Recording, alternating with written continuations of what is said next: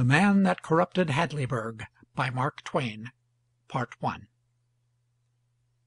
It was many years ago. Hadleyburg was the most honest and upright town in all the region round about.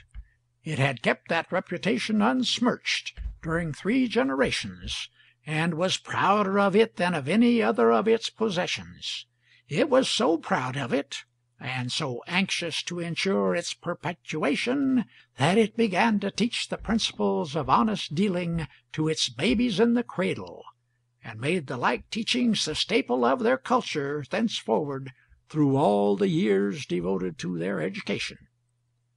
Also, throughout the formative years, temptations were kept out of the way of the young people, so that their honesty could have every chance to harden and solidify, and become a part of their very bone. The neighboring towns were jealous of this honorable supremacy, and affected to sneer at Hadleyburg's pride in it, and call it vanity.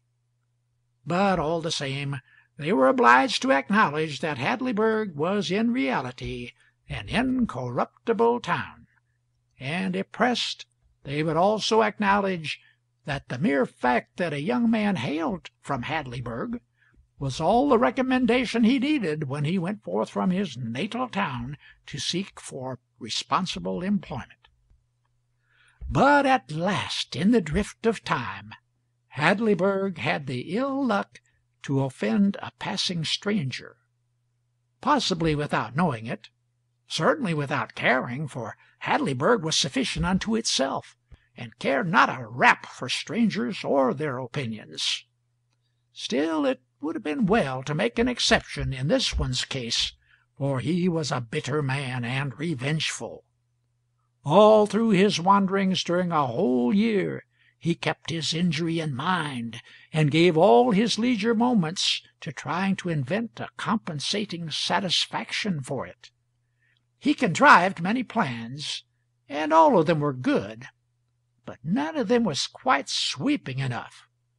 The poorest of them would hurt a great many individuals, but what he wanted was a plan which would comprehend the entire town, and not let so much as one person escape unhurt. At last he had a fortunate idea, and when it fell into his brain it lit up his whole head with an evil joy. He began to form a plan at once, saying to himself, "That is the thing to do. I will corrupt the town." 6 months later he went to Hadleyburg, and arrived in a buggy at the house of the old cashier of the bank about 10 at night. He got a sack out of the buggy, shouldered it, and staggered with it through the cottage yard, and knocked at the door. A woman's voice said, "Come in," and he entered, and set his sack behind the stove in the parlor, saying politely to the old lady, who sat reading the Missionary Herald by the lamp, "Pray keep your seat, madam. I will not disturb you. There, now it is pretty well concealed. One would hardly know it was there. Can I see your husband a moment, madam?" "No, he was gone to Brixton, and might not return before morning." "Very well, madam, it is no matter. I merely wanted to leave that sack in his care to be delivered to the rightful owner when he shall be found. I am a stranger. He does not know me. I am merely passing through the town to-night to discharge a matter which has been long in my mind. My errand is now completed, and I go pleased and a little proud, and you will never see me again. There is a paper attached to the sack which will explain everything. Good night, madam." The old lady was afraid of the mysterious big stranger, and was glad to see him go. But her curiosity was roused, and she went straight to the sack and brought away the paper. It began as follows: "To be published, or the right man sought out by private inquiry, either will answer. This sack contains gold coin weighing 160 pounds 4 ounces." "Mercy on us! And the door not locked!"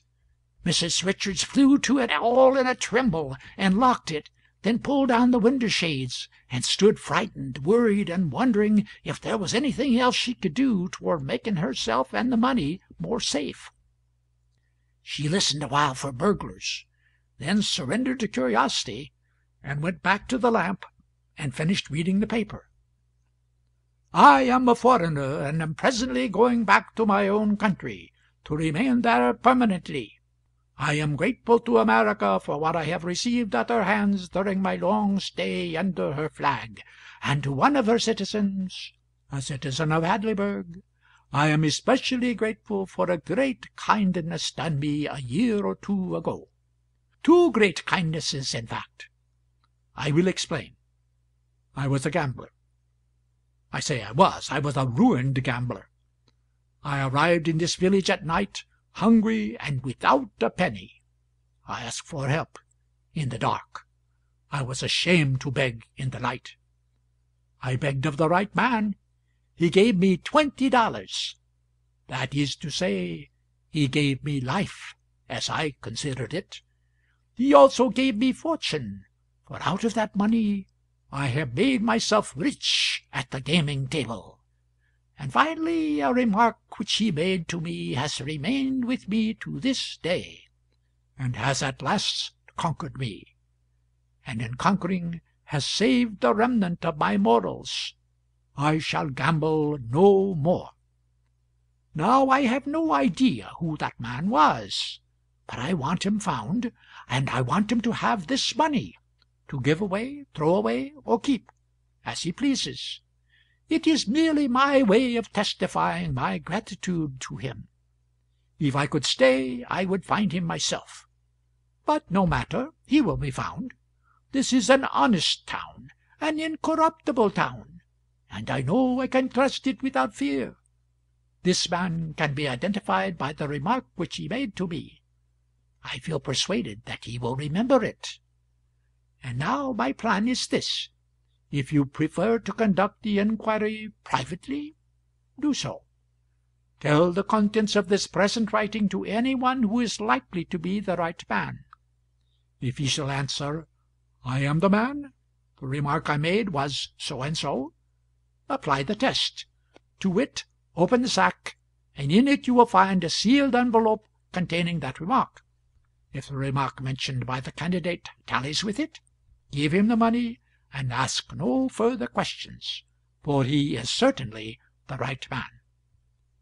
But if you shall prefer a public inquiry, then publish this present writing in the local paper, with these instructions added, to wit, 30 days from now let the candidate appear at the town hall at 8 in the evening, Friday, and hand his remark in a sealed envelope to the Reverend Mr. Burgess, if he will be kind enough to act. And let Mr. Burgess there and then destroy the seals of the sack, open it, and see if the remark is correct. If correct, let the money be delivered, with my sincere gratitude to my benefactor thus identified. Mrs. Richards sat down, gently quivering with excitement, and was soon lost in thinkings after this pattern.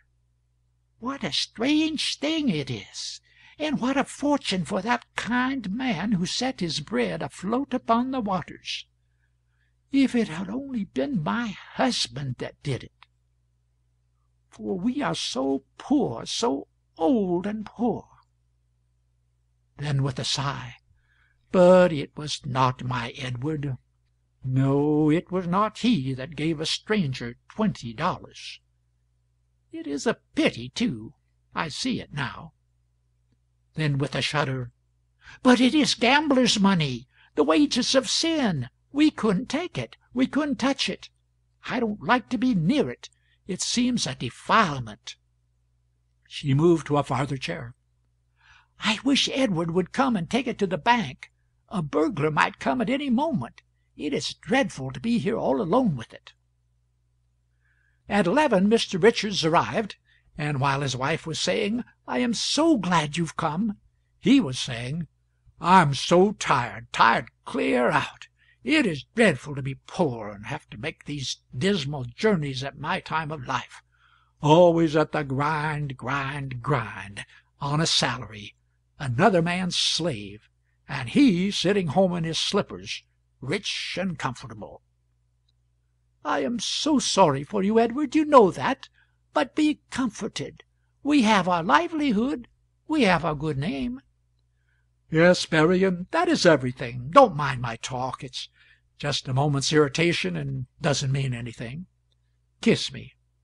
There, it's all gone now, and I'm not complaining any more. What have you been getting? What's in the sack?" Then his wife told him the great secret. It dazed him for a moment, and then he said, "It weighs 160 pounds. Why, Mary, it's $40,000. Think of it! A whole fortune! Not 10 men in this village are worth that much. Give me the paper." He skimmed through it and said, "Isn't it an adventure? Why, it's a romance. It's like the impossible things one reads about in books and never sees in life." He was well stirred up now, cheerful, even gleeful. He tapped his old wife on the cheek and said humorously, "Why, we're rich, Mary, rich. All we've got to do is bury the money and burn the papers. If the gambler ever comes to inquire, we'll merely look coldly upon him and say, 'What is this nonsense you're talking? We've never heard of you and your sack of gold before.' And then he would look foolish and in the meantime, while you're running on with your jokes, the money is still here, and it is fast getting along toward burglar time." "True. Very well. What shall we do? Make the inquiry private?" "No, not that. It would spoil the romance. The public method is better. Think what a noise it will make! And it will make all the other towns jealous, for no stranger would trust such a thing to any town but Hadleyburg, and they know it. It's a great card for us. I must get to the printing office now, or I shall be too late." "But stop, stop! Don't leave me here alone with it, Edward." But he was gone. For only a little while, however. Not far from his own house he met the editor, proprietor of the paper, and gave him the document, and said, "Here's a good thing for you, Cox. Put it in." "It may be too late, Mr. Richards, but I'll see." At home again, he and his wife sat down to talk the charming mystery over. They were in no condition for sleep. The first question was, who could the citizen have been who gave the stranger the $20? It seemed a simple one. Both answered it in the same breath. "Barclay Goodson." "Yes," said Richards, "he could have done it, and would have been like him. But there's not another in the town." "Everybody will grant that, Edward. Grant it privately, anyway. For 6 months now the village has been its own proper self once more, honest, narrow, self-righteous, and stingy." It is what he always called it to the day of his death. Said it right out publicly, too. "Yes, and he was hated for it." "Oh, of course, but he didn't care. I reckon he was the best hated man among us, except the Reverend Burgess." "Well, Burgess deserves it. He will never get another congregation here.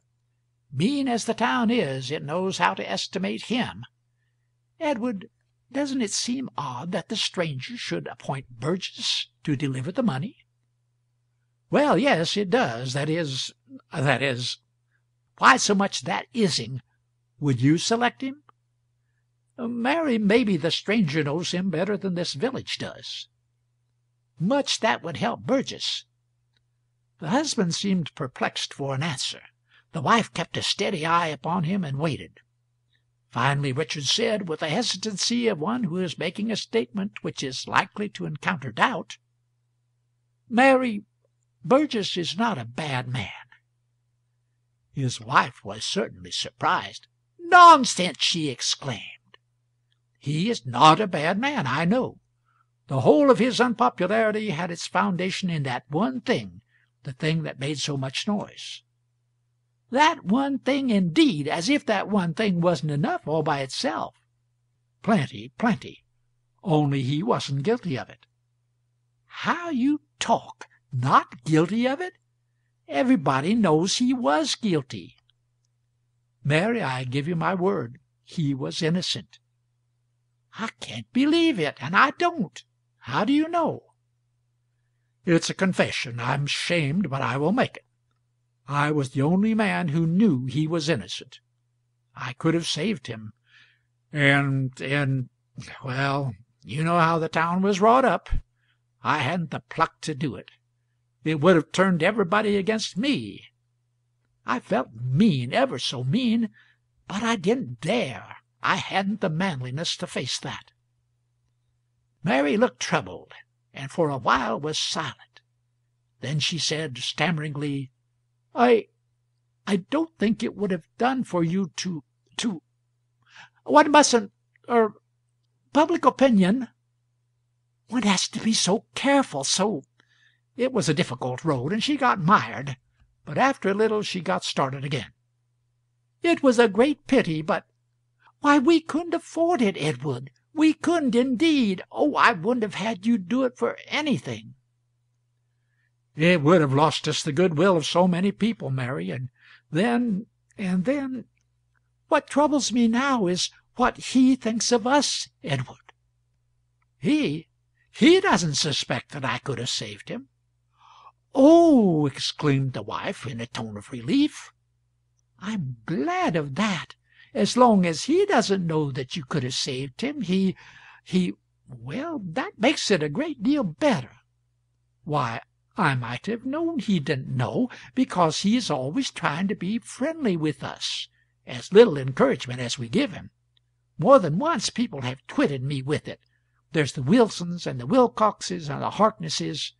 They take a mean pleasure in saying 'your friend Burgess,' because they know it pesters me. I wish he wouldn't persist in liking us so. I can't think why he keeps it up."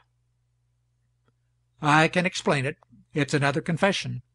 When the thing was new and hot, and the town made a plan to ride him on a rail, my conscience hurt me so that I couldn't stand it, and I went privately and gave him notice, and he got out of town and stayed out till it was safe to come back." "Edward, if the town had found it out—" "Don't! It scares me yet to think of it. I repented of it the minute it was done, and I was even afraid to tell you, lest your face might betray it to somebody. I didn't sleep any that night for worrying. But after a few days I saw that no one was going to suspect me, and after that I got to feeling glad I did it. And I feel glad yet, Mary, glad through and through." "So do I, now, for it would have been a dreadful way to treat him. Yes, I'm glad, for really you did owe him that, you know. But, Edward, suppose it should come out yet, some day?" "It won't." "Why?" "Because everybody thinks it was Goodson." "Of course they would." "Certainly, and of course he didn't care. They persuaded poor old Salisbury to go and charge it on him, and he went blustering over there and did it. Goodson looked him over like as if he was hunting for a place on him that he could despise the most, and then he says, 'So you are the committee of inquiry, are you?' Salisbury said that was about what he was. 'Hum! Do they require particulars, or do you reckon a kind of general answer will do?' 'If they require particulars, I will come back, Mr. Goodson. I will take the general answer first.' 'Very well. Then tell them to go to hell. I reckon that's general enough. And I'll give you some advice, Salisbury. When you come back for the particulars, fetch a basket to carry what is left of yourself home in.'" "Just like Goodson. It's got all the marks. He had only one vanity. He thought he could give advice better than any other person." "It settled the business, and saved us, Mary. The subject was dropped." "Bless you, I'm not doubting that." Then they took up the gold sack mystery again with strong interest. Soon the conversation began to suffer breaks, interruptions caused by absorbed thinkings. The breaks grew more and more frequent. At last Richards lost himself wholly in thought. He sat long, gazing vacantly at the floor, and by he began to punctuate his thoughts with little nervous movements of his hands that seemed to indicate vexation. Meantime his wife, too, had relapsed into a thoughtful silence, and her movements were beginning to show a troubled discomfort. Finally Richards got up and strode aimlessly about the room, plowing his hands through his hair, much as a somnambulist might do who was having a bad dream.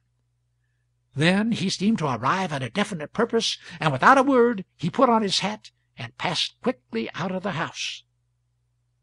His wife sat brooding with a drawn face, and did not seem to be aware that she was alone. Now and then she murmured, "Lead us not into but we are so poor, so poor. Lead us not into who would be hurt by it? And no one would ever know. Lead us." The voice died out in mumblings. After a little she glanced up and muttered in a half-frightened, half-glad way, "He is gone. But, oh dear, he may be too late, too late. Maybe not. Maybe there's still time." She rose and stood thinking, nervously clasping and unclasping her hands. A slight shudder shook her frame, and she said out of a dry throat, "God forgive me. It's awful to think such things, but Lord, how we are made! How strangely we are made!" She turned the light low and slipped stealthily over and knelt down by the sack, and felt of its ridgy sides with her hands, and fondled them lovingly, and there was a gloating light in her poor old eyes. She fell into fits of absence, and came half out of them at times to mutter, "If we had only waited! Oh, if we had only waited a little, and not been in such a hurry!" Meantime Cox had gone home from his office and told his wife all about the strange thing that had happened, and they had talked it over eagerly, and guessed that the late Goodson was the only man in the town who could have helped the suffering stranger with so noble a sum as $20. Then there was a pause, and the two became thoughtful and silent, and by nervous and fidgety. At last the wife said, as if to herself, "Nobody knows this secret but the Richardses, and us. Nobody." The husband came out of his thinkings with a slight start, and gazed wistfully at his wife, whose face was become very pale. Then he hesitatingly rose and glanced furtively at his hat, then at his wife, a sort of mute inquiry. Mrs. Cox swallowed once or twice, with her hand at her throat. Then, in place of speech, she nodded her head. In a moment she was alone and mumbling to herself. And now Richards and Cox were hurrying through the deserted streets from opposite directions. They met panting at the foot of the printing office stairs. By the night light there they read each other's face. Cox whispered, "Nobody knows about this but us." The whispered answer was, "Not a soul, on honor, not a soul." "If it isn't too late to—" The men were starting upstairs. At this moment they were overtaken by a boy, and Cox asked, "Is that you, Johnny?" "Yes, sir." "You needn't ship the early mail, nor any mail. Wait till I tell you." "It's already gone, sir." "Gone!" It had the sound of an unspeakable disappointment in it. "Yes, sir. Timetable for Brixton and all the towns beyond changed to-day, sir. Had to get the papers in 20 minutes earlier than common. I had to rush. If I had been 2 minutes later—" The men turned and walked slowly away, not waiting to hear the rest. Neither of them spoke during 10 minutes. Then Cox said in a vexed tone, "What possessed you to be in such a hurry? I can't make out." The answer was humble enough. "I see it now, but somehow I never thought, until it was too late. But the next time—" "Next time be hanged! It won't come in 1,000 years." Then the friends separated without a good night, and dragged themselves home with the gait of mortally stricken men. At their homes the wives sprang up with an eager "Well?" then saw the answer with their eyes, and sank down sorrowing without waiting for it to come in words. In both houses a discussion followed of a heated sort, a new thing. There had been discussions before, but not heated ones, not ungentle ones. The discussions tonight were a sort of seeming plagiarisms of each other. Mrs. Richards said, "If you had only waited, Edward! If you had only stopped to think! But no, you must run straight to the printing office and spread it all over the world." Well, it said publish it. "That is nothing. It also said do it privately if you liked. There now, is that true or not?" "Why, yes, it is true. But when I thought what a stir it would make, and what a compliment it was to Hadleyburg that a stranger should trust it so—" "Oh, certainly, I know all that. But if you had only stopped to think, you would have seen that you couldn't find the right man, because he's in his grave, and hasn't left chick nor child nor relation behind him. And as long as the money went to somebody that awfully needed it, and nobody would be hurt by it, and She broke down crying. Her husband tried to think of some comforting thing to say, and presently came out with this: "But after all, Mary, it must be for the best. It must be. We know that. And we must remember that it was so ordered." "Ordered! Oh, everything's ordered when a person has to find some way out when he has been stupid. Just the same, it was ordered that the money should come to us in this special way, and it was you that must take it on yourself to go meddling with the designs of Providence. And who gave you the right? It was wicked, that is what it was, just blasphemous presumption, and no more becoming to a meek and humble professor of— But, Mary, you know how we have been trained all our lives long, like the whole village, till it is absolutely second nature of us to stop not a single moment to think when there's an honest thing to be done." "Oh, I know it, I know it. It's been one everlasting training and training and training in honesty. Honesty's shield from the very cradle against every possible temptation, and so it's artificial honesty, and weak as water when temptation comes, as we have seen this night. God knows I never had shade nor shadow of a doubt of my petrified and indestructible honesty until now.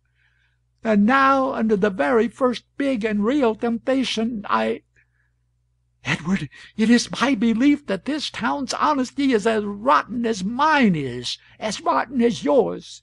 It is a mean town, a hard, stingy town, and hasn't a virtue in the world but this honesty it is so celebrated for and so conceited about. And so help me, I do believe that if ever the day comes that its honesty falls under great temptation, its grand reputation will go to ruin like a house of cards. There now, I've made confession, and I feel better. I am a humbug, and I've been one all my life, without knowing it. Let no man call me honest again. I will not have it." Well, Mary, I feel a good deal as you do. I certainly do. It seems strange, too, so strange. I never could have believed it, never." A long silence followed. Both were sunk in thought. At last the wife looked up and said, "I know what you are thinking, Edward." Richards had the embarrassed look of a person who is caught. "I'm ashamed to confess it, Mary, but—" "It is no matter, Edward. I was thinking the same question myself." "I hope so. State it." "You were thinking if a body could only guess out what the remark was that Goodson made to the stranger." "It's perfectly true. I feel guilty and ashamed. And you?" "I'm past it. Let us make a pallet here. We've got to stand watch till the bank vault opens in the morning and admits the sack. Oh, dear, if we hadn't made the mistake!" The pallet was made, and Mary said, "The open sesame, what could it have been? I do wonder what that remark could have been. But come, we will get to bed now." "And sleep?" "No, think." Yes, think. By this time the Coxes, too, had completed their spat and their reconciliation, and were turning in, to think, and toss and fret, and worry over what the remark could possibly have been which Goodson made to the stranded derelict. That golden remark, that remark worth $40,000 cash. The reason that the village telegraph office was open later than usual that night was this. The foreman of Cox's paper was the local representative of the Associated Press. One might say its honorary representative, for it wasn't 4 times a year that he could furnish 30 words that would be accepted. But this time it was different. His dispatch stating what he had caught got an instant answer. "Send the whole thing, all the details, 1,200 words." A colossal order. The foreman filled the bill, and he was the proudest man in the state. By breakfast time the next morning the name of Hadleyburg the Incorruptible was on every lip in America, from Montreal to the Gulf, from the glaciers of Alaska to the orange groves of Florida, and millions of people were discussing the stranger and his money sack, and wondering if the right man would be found, and hoping some more news about the matter would come soon, right away. End of Part 1 of The Man That Corrupted Hadleyburg by Mark Twain. Recording by Leonard Wilson of Springfield, Ohio.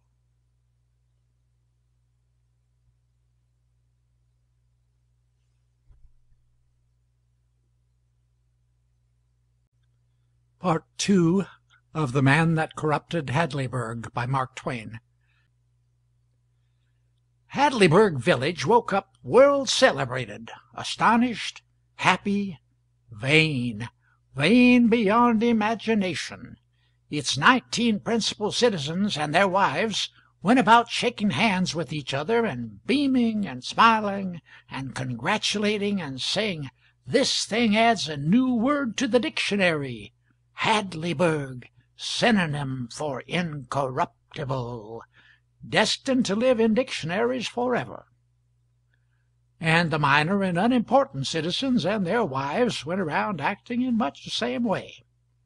Everybody ran to the bank to see the gold sack, and before noon grieved and envious crowds began to flock in from Brixton and all neighboring towns, and that afternoon and next day reporters began to arrive from everywhere to verify the sack and its history, and write the whole thing up anew, and make dashing freehand pictures of the sack, and of Richards's house, and the bank, and the Presbyterian church, and the Baptist church, and the public square, and the town hall where the test would be applied, and the money delivered, and damnable portraits of the Richardses, and Pinkerton the banker, and Cox, and the foreman, and the Reverend Burgess, and the postmaster, and even of Jack Halliday, who was the loafing, good-natured, no-account, irreverent fisherman, hunter, boy's friend, stray dog's friend, typical Sam Lawson of the town.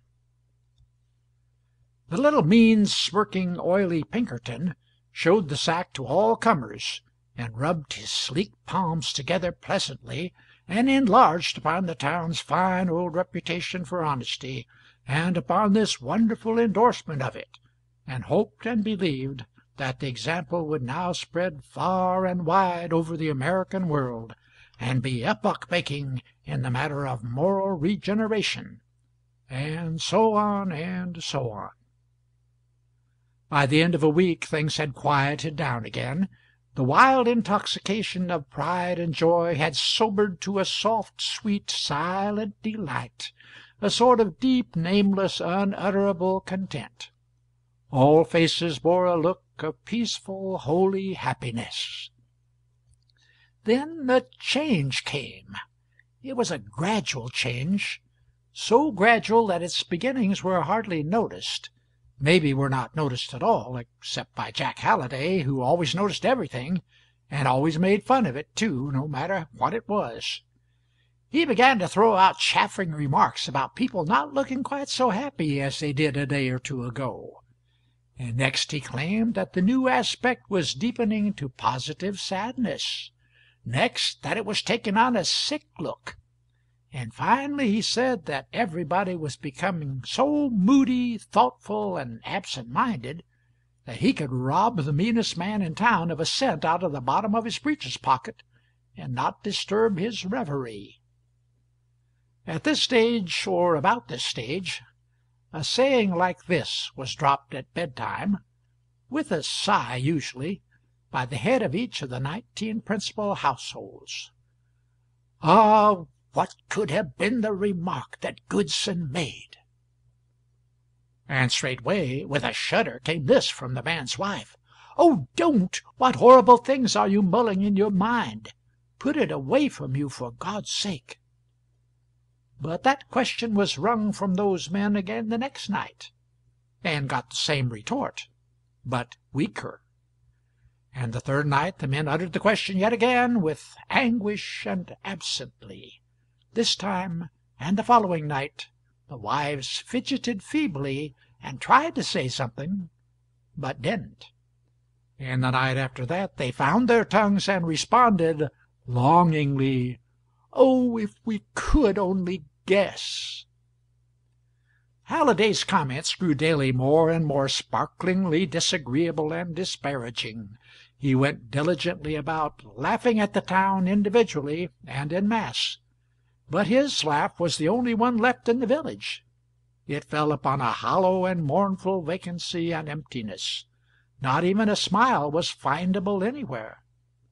Halliday carried a cigar-box around on a tripod, playing that it was a camera, and halted all passers and aimed the thing and said, "Really, now look pleasant, please." But not even this capital joke could surprise the dreary faces into any softening. So 3 weeks passed. 1 week was left. It was Saturday evening, after supper.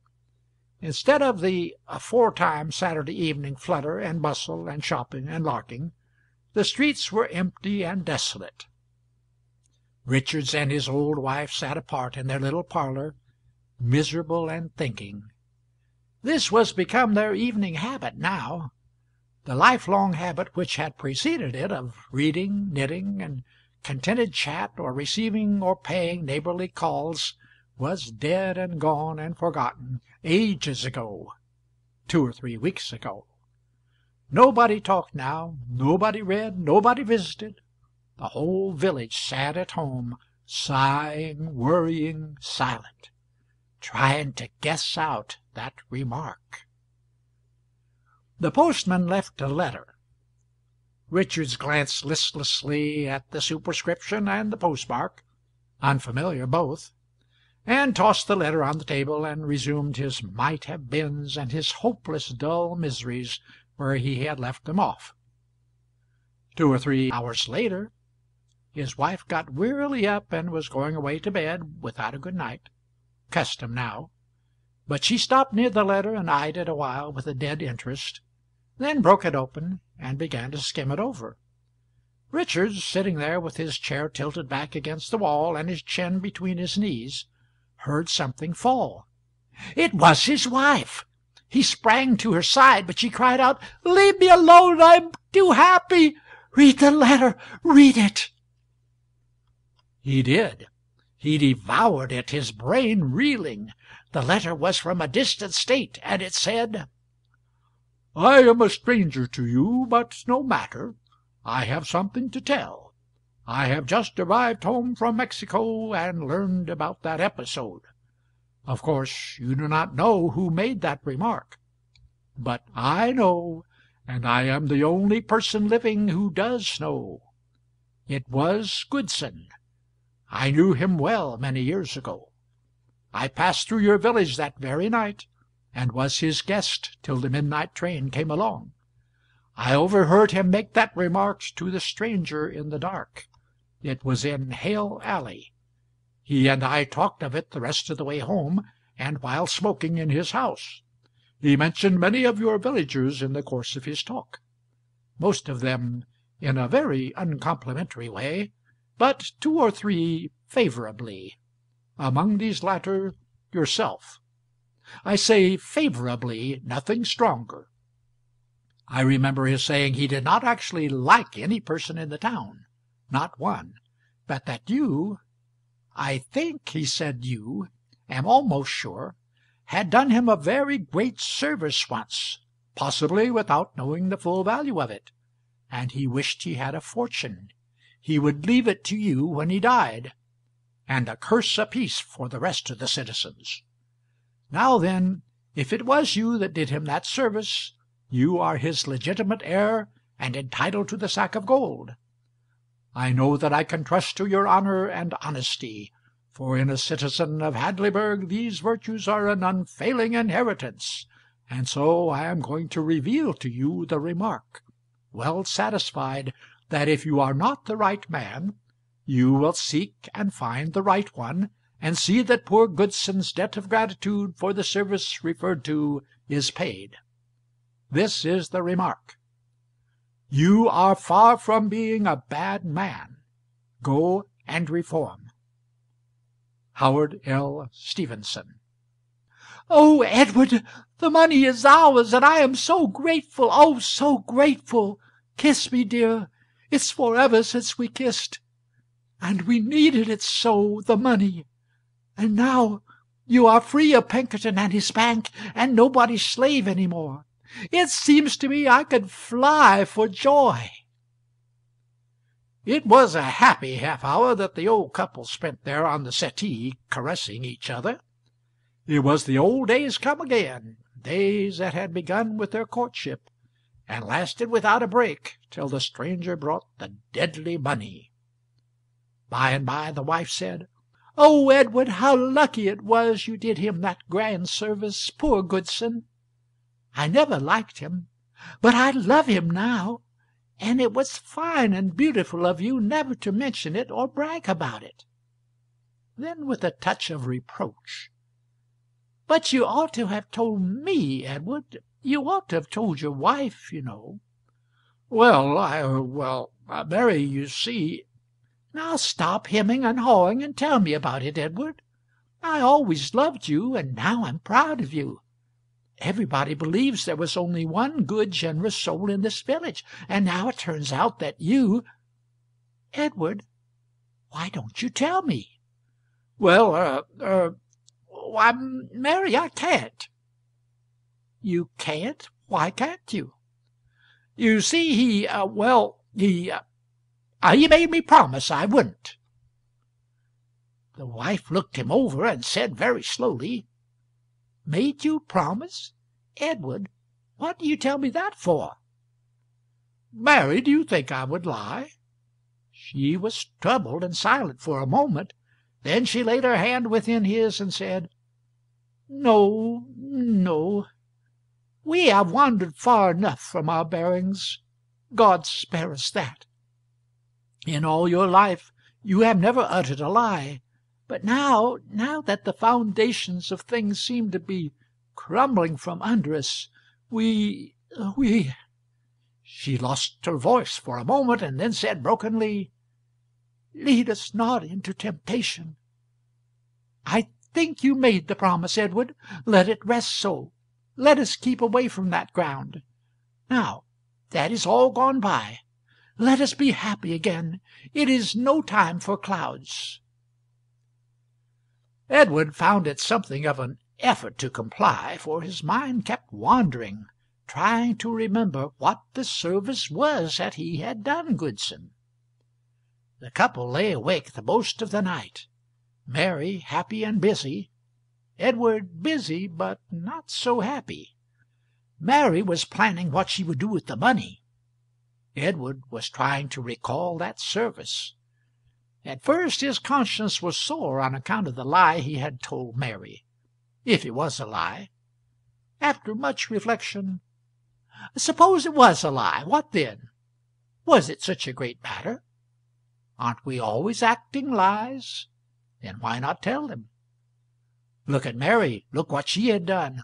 While he was hurrying off on his honest errand, what was she doing? Lamenting because the papers hadn't been destroyed and the money kept. Is theft better than lying? That point lost its sting. The lie dropped into the background and left comfort behind it. The next point came to the front. Had he rendered that service? Well, here was Goodson's own evidence as reported in Stevenson's letter. There could be no better evidence than that. It was even proof that he had rendered it. Of course. So that point was settled. No, not quite. He recalled with a wince that this unknown Mr. Stevenson was just a trifle unsure as to whether the performer of it was Richards or some other, and oh dear, he had put Richards on his honor. He must himself decide whither that money must go, and Mr. Stevenson was not doubting that if he was the wrong man he would go honorably and find the right one. Oh, it was odious to put a man in such a situation. Why couldn't Stevenson have left out that doubt? What did he want to intrude that for?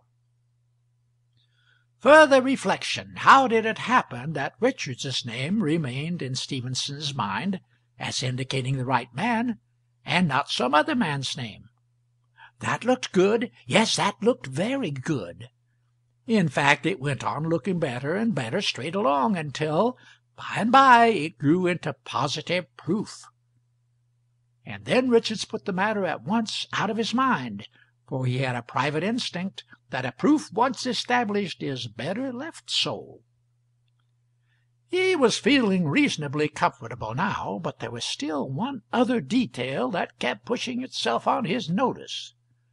Of course he had done that service, that was settled. But what was that service? He must recall it. He would not go to sleep till he had recalled it. It would make his peace of mind perfect. And so he thought and thought. He thought of a dozen things, possible services, even probable services. But none of them seemed adequate. None of them seemed large enough. None of them seemed worth the money, worth the fortune Goodson had wished he could leave in his will. And besides, he couldn't remember having done them anyway. Now then, what kind of a service would it be that would make a man so inordinately grateful? The saving of his soul, that must be it. Yes, he could remember now how he once set himself the task of converting Goodson, and labored at it as much as, he was going to say 3 months, but upon closer examination it shrunk to a month, then to a week, then to a day, then to nothing. Yes, he remembered now, and with unwelcome vividness, that Goodson had told him to go to thunder and mind his own business. He wasn't hankering to follow Hadleyburg to heaven. So that solution was a failure. He hadn't saved Goodson's soul. Richards was discouraged. Then after a little came another idea. Had he saved Goodson's property? No, that wouldn't do. He hadn't any. His life? That is it, of course. Why, he might have thought of it before. This time he was on the right track, sure. His imagination mill was hard at work in a minute now. Thereafter, during a stretch of 2 exhausting hours, he was busy saving Goodson's life. He saved it in all kinds of difficult and perilous ways. In every case he got it saved satisfactorily up to a certain point. Then, just as he was beginning to get well persuaded that it had really happened, a troublesome detail would turn up which made the whole thing impossible. As in the matter of drowning, for instance. In that case he had swum out and tugged Goodson ashore in an unconscious state, with a great crowd looking on and applauding.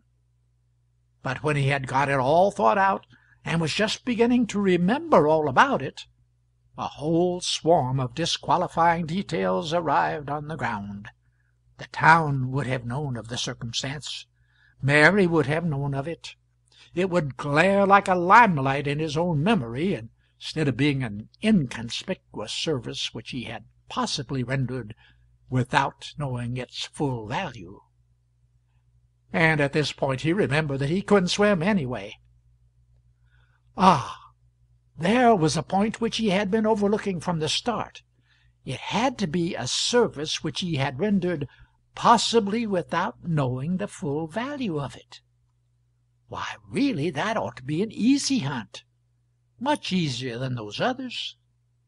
And sure enough, by and by he found it. Goodson, years and years ago, came near marrying a very sweet and pretty girl named Nancy Hewitt, but in some way or other the match had been broken off. The girl died, Goodson remained a bachelor, and by became a soured one and a frank despiser of the human species. Soon after the girl's death the village found out, or thought it had found out, that she carried a spoonful of negro blood in her veins. Richards worked at these details a good while, and in the end he thought he remembered things concerning them which must have gotten mislaid in his memory through long neglect. He seemed to dimly remember that it was he that found out about the negro blood, that it was he that told the village, that the village told Goodson where they got it, that he thus saved Goodson from marrying the tainted girl, that he had done him this great service without knowing the full value of it, in fact, without knowing that he was doing it, but that Goodson knew the value of it, and what a narrow escape he had had, and so went to his grave grateful to his benefactor and wishing he had a fortune to leave him. It was all clear and simple now, and the more he went over it, the more luminous and certain it grew, and at last, when he nestled to sleep, satisfied and happy, he remembered the whole thing just as if it had been yesterday. In fact, he dimly remembered Goodson's telling him his gratitude once.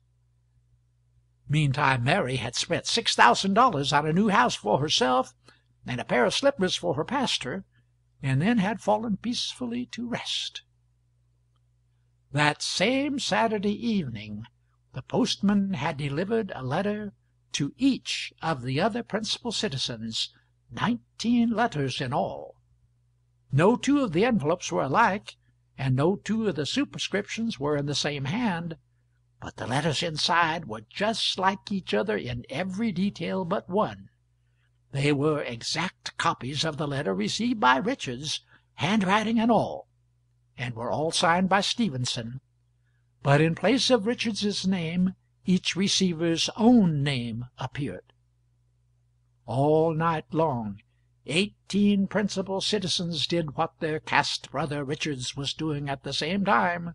They put in their energies trying to remember what notable service it was that they had unconsciously done Barclay Goodson.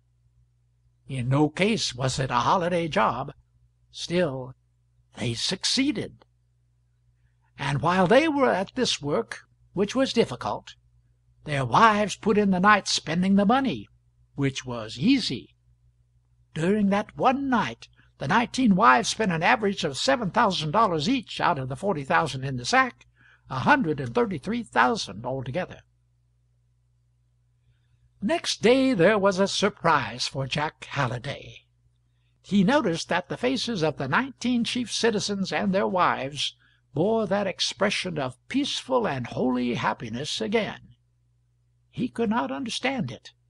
Neither was he able to invent any remarks about it that could damage it or disturb it, and so it was his turn to be dissatisfied with life. His private guesses at the reasons for the happiness failed in all instances, upon examination. When he met Mrs. Wilcox and noticed the placid ecstasy in her face, he said to himself, "Her cat has had kittens," and went and asked the cook. It was not so. The cook had detected the happiness, but did not know the cause. When Halliday found the duplicate ecstasy in the face of Shadbelly Billson, village nickname, he was sure some neighbor of Billson's had broken his leg. but inquiry showed that this had not happened. The subdued ecstasy in Gregory Yates's face could mean but one thing: he was a mother-in-law short. It was another mistake. And Pinkerton, he has collected 10 cents that he thought he was going to lose. And so on and so on. In some cases the guesses had to remain in doubt. In the others they proved distinct errors. In the end Halliday said to himself, "Anyway, it roots up that there's 19 Hadleyburg families temporarily in heaven. I don't know how it happened. I only know Providence is off duty today." An architect and builder from the next state had lately ventured to set up a small business in this unpromising village, and his sign had now been hanging out a week. Not a customer yet. He was a discouraged man, and sorry he had come. But his weather changed suddenly now. First one, and then another chief citizen's wife said to him privately, "Come to my house Monday week, but say nothing about it for the present. We think of building." He got 11 invitations that day. That night he wrote his daughter and broke off her match with her student. He said she could marry a mile higher than that. Pinkerton the banker and 2 or 3 other well-to-do men planned country seats, but waited. That kind don't count their chickens until they are hatched. The Wilsons devised a grand new thing, a fancy dress ball. They made no actual promises, but told all their acquaintanceship in confidence that they were thinking the matter over and thought they should give it. "And if we do, you will be invited, of course." People were surprised and said to one another, "Why, they're crazy, those poor Wilsons. They can't afford it." Several among the 19 said privately to their husbands, "It is a good idea. We will keep still till their cheap thing is over. Then we will give one that will make it sick." The days drifted along, and the bill of future squanderings rose higher and higher, wilder and wilder, more and more foolish and reckless. It began to look as if every member of the 19 would not only spend his whole $40,000 before receiving day, but be actually in debt by the time he got the money. In some cases light-headed people did not stop with planning to spend. They really spent on credit. They bought land, mortgages, farms, speculative stocks, fine clothes, horses, and various other things, paid down the bonus, and made themselves liable for the rest at 10 days. Presently the sober second thought came, and Halliday noticed that a ghastly anxiety was beginning to show up in a good many faces. Again he was puzzled and didn't know what to make of it. "The Wilcox kittens aren't dead, for they weren't born. Nobody's broken a leg. There's no shrinkage in mother-in-laws. Nothing has happened. It is an insolvable mystery." There was another puzzled man, too, the Reverend Mr. Burgess. For days, wherever he went, people seemed to follow him or to be watching out for him, and if he ever found himself in a retired spot, a member of the 19 would be sure to appear, thrust an envelope privately into his hand, whisper, "To be opened at the town hall Friday evening," then vanish away like a guilty thing. He was expecting that there might be one claimant for the sack. Doubtful, however, Goodson being dead. But it never occurred to him that all this crowd might be claimants.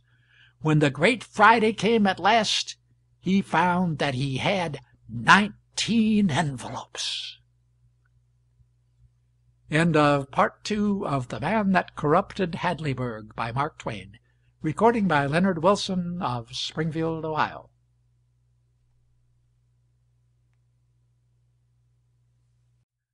Part 3 of The Man That Corrupted Hadleyburg by Mark Twain.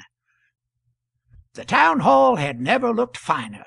The platform at the end of it was backed by a showy draping of flags.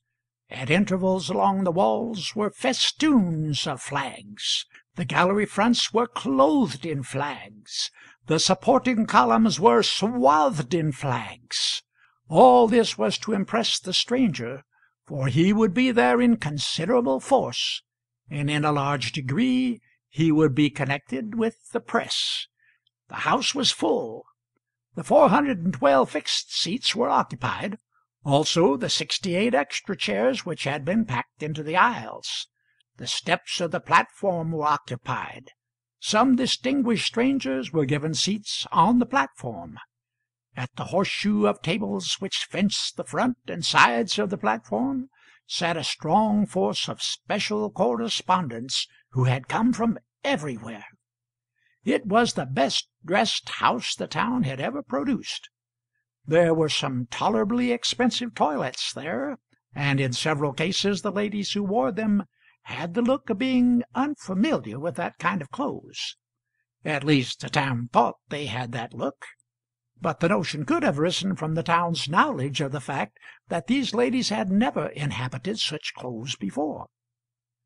The gold sack stood on a little table at the front of the platform where all the house could see it. The bulk of the house gazed at it with a burning interest, a mouth-watering interest, a wistful and pathetic interest. A minority of 19 couples gazed at it tenderly, lovingly, proprietarily, and the male half of this minority kept saying over to themselves the moving little impromptu speeches of thankfulness for the audience's applause and congratulations, which they were presently going to get up and deliver. Every now and then one of these got a piece of paper out of his vest pocket and privately glanced at it to refresh his memory. Of course there was a buzz of conversation going on. There always is. But at last, when the Reverend Mr. Burgess rose and laid his hand on the sack, he could hear his microbes gnaw, the place was so still. He related the curious history of the sack, then went on to speak in warm terms of Hadleyburg's old and well-earned reputation for spotless honesty, and of the town's just pride in this reputation. He said that this reputation was a treasure of priceless value, that under Providence its value had now become inestimably enhanced, for the recent episode had spread this fame far and wide, and thus had focused the eyes of the American world upon this village, and made its name for all time, as he hoped and believed, a synonym for commercial incorruptibility. Applause. And who is to be the guardian of this noble fame? The community as a whole? No, the responsibility is individual, not communal.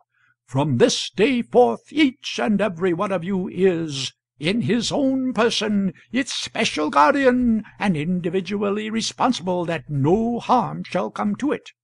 Does each of you accept this great trust? Tumultuous assent. Then all is well. Transmit it to your children and to your children's children. To-day your purity is beyond reproach. See to it that it shall remain so. To-day there is not a person in your community who could be beguiled to touch a penny not his own. See to it that you abide in this grace. We will, we will. This is not the place to make comparisons between ourselves and other communities, some of them ungracious toward us. They have their ways, we have ours. Let us be content. Applause. I am done. Under my hand, my friends, rests a stranger's eloquent recognition of what we are. Through him the world will always henceforth know what we are. We do not know who he is, but in your name I utter your gratitude and ask you to raise your voices in endorsement. The house rose in a body and made the walls quake with the thunders of its thankfulness for the space of a long minute. Then it sat down, and Mr. Burgess took an envelope out of his pocket. The house held its breath while he slit the envelope open and took from it a slip of paper. He read its contents slowly and impressively. the audience listening with tranced attention to this magic document, each of whose words stood for an ingot of gold. "The remark which I made to the distressed stranger was this: 'You are very far from being a bad man. Go and reform.'" Then he continued, "We shall know in a moment now whether the remark here quoted corresponds with the one concealed in the sack, and if that shall prove to be so, and it undoubtedly will, this sack of gold belongs to a fellow citizen who will henceforth stand before the nation as the symbol of the special virtue which has made our town famous throughout the land, Mr. Billson." The house had gotten itself all ready to burst into the proper tornado of applause, but instead of doing it, it seemed stricken with a paralysis. There was a deep hush for a moment or two, then a wave of whispered murmurs swept the place of about this tenor: "Billson? Oh, come, this is too thin. $20 to a stranger, or anybody. Billson? Tell it to the Marines." And now at this point the house caught its breath all of a sudden in a new access of astonishment, for it discovered that whereas in one part of the hall Deacon Billson was standing up with his head meekly bowed, in another part of it Lawyer Wilson was doing the same. There was a wondering silence now for a while. Everybody was puzzled, and 19 couples were surprised and indignant. Billson and Wilson turned and stared at each other. Billson asked bitingly, "Why do you rise, Mr. Wilson?" "Because I have a right to. Perhaps you will be good enough to explain to the House why you rise." "With great pleasure, because I wrote that paper." "It's an impudent falsity. I wrote it myself." It was Burgess's turn to be paralyzed. He stood looking vacantly at first one of the men and then the other, and did not seem to know what to do. The house was stupefied. Lawyer Wilson spoke up now and said, "I ask the chair to read the names signed to that paper." That brought the chair to itself, and it read out the name: John Wharton Billson. "There!" shouted Billson. "What have you got to say for yourself now? And what kind of apology are you going to make to me and to this insulted house for the imposture which you have attempted to play here?" "No apologies are due, sir. And as for the rest of it, I publicly charge you with pilfering my note from Mr. Burgess and substituting a copy of it, signed with your own name. There is no other way by which you could have gotten hold of the test remark. I alone of living men possess the secret of its wording." There was likely to be a scandalous state of things if this went on. Everybody noticed with distress that the shorthand scribes were scribbling like mad. Many people were crying, "Chair! Chair! Order! Order!" Burgess rapped his gavel and said, "Let us not forget the proprieties due. There has evidently been a mistake somewhere, but surely that is all. If Mr. Wilson gave me an envelope, and I remember now that he did, I still have it." He took one out of his pocket, opened it, glanced at it, looked surprised and worried, and stood silent a few moments. Then he waved his hand in a wandering and mechanical way, and made an effort or two to say something, then gave it up despondently. Several voices cried out, "Read it! Read it! What is it?" So he began in a dazed and sleepwalker fashion. "The remark which I made to the unhappy stranger was this: 'You are far from being a bad man.'" The house gazed at him, marveling. "Go and reform." Murmurs. "Amazing! What can this mean?" "This one," said the chair, "is signed Thurlow G. Wilson." "There!" cried Wilson. "I reckon that settles it. I know perfectly well my note was purloined."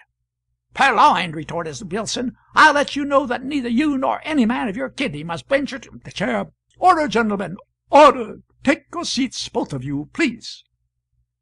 They obeyed, shaking their heads and grumbling angrily. The house was profoundly puzzled. It did not know what to do with this curious emergency. Presently Thompson got up. Thompson was the hatter. He would have liked to be a 19er, but such was not for him.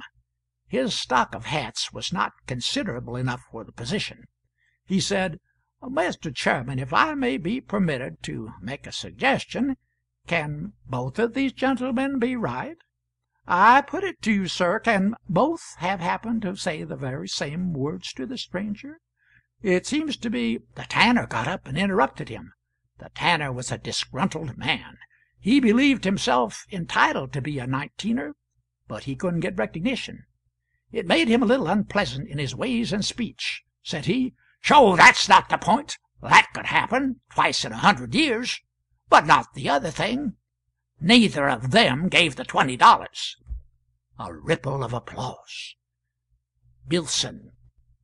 "I did." Wilson. "I did." Then each accused the other of pilfering. The chair. "Order! Sit down, if you please, both of you. Neither of the notes has been out of my possession at any moment." A voice. "Good, that settles that." The tanner. "Mr. Chairman, one thing is now plain. One of these men has been eavesdropping under the other one's bed and filching family secrets. If it is not unparliamentary to suggest it, I will remark that both are equal to it." The chair. "Order! Order! I withdraw the remark, sir, and will confine myself to suggesting that if one of them has overheard the other reveal the test remark to his wife, we shall catch him now." A voice. "How?" The tanner. "Easily. The two have not quoted the remark in exactly the same words. You would have noticed that, if there hadn't been a considerable stretch of time and an exciting quarrel inserted between the two readings." A voice. "Name the difference." The tanner. "The word very is in Billson's note, and not in the other." Many voices. "That's so. He's right." The tanner. "And so, if the chair will examine the test remark in the sack, we will know which of these two frauds—" The chair. "Order!" "Which of these two adventurers—" The chair. "Order! Order!" "Which of these two gentlemen—" Laughter and applause.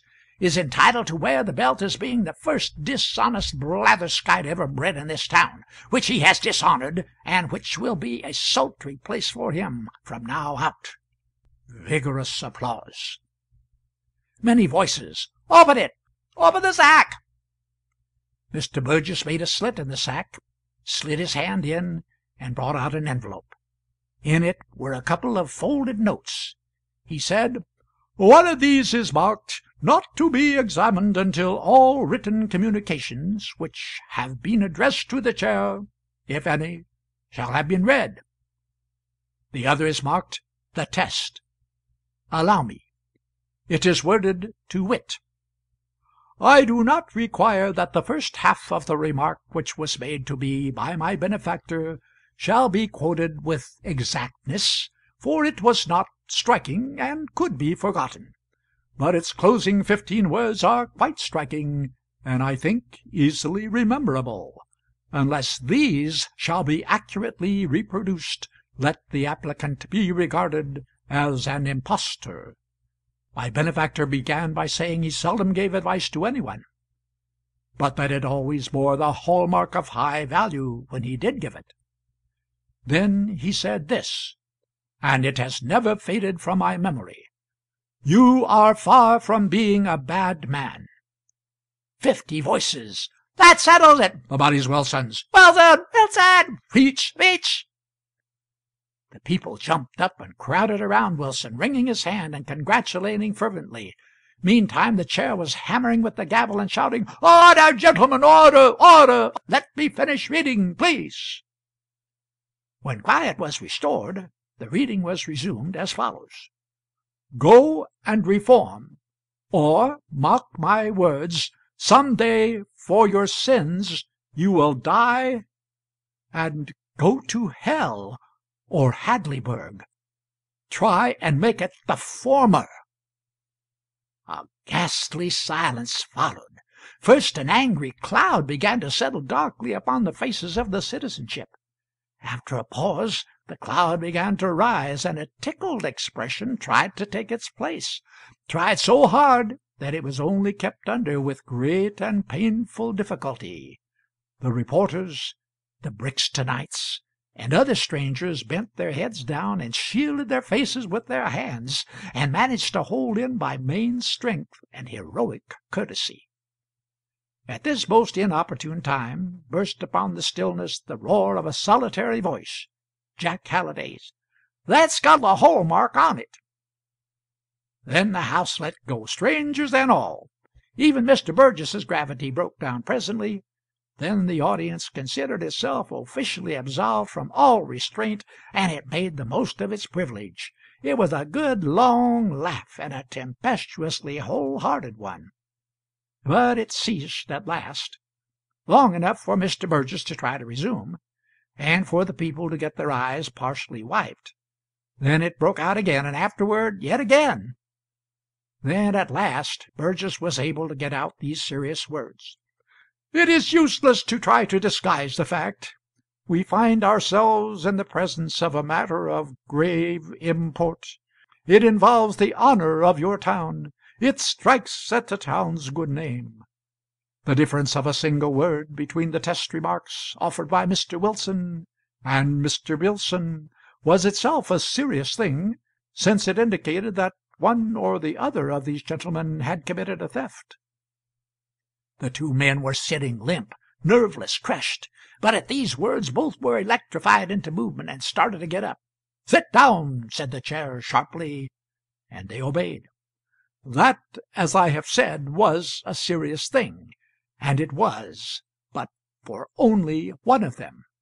But the matter has become graver, for the honor of both is now in formidable peril.